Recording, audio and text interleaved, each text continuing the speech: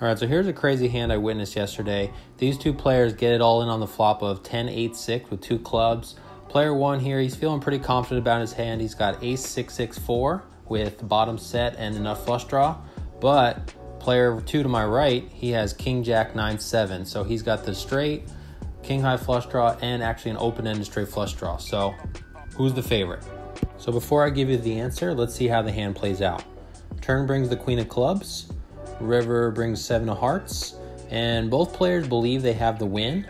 Player on the top shows his hand. He has the nut flush, and the other player believes he has a straight flush, and let's see if he actually does.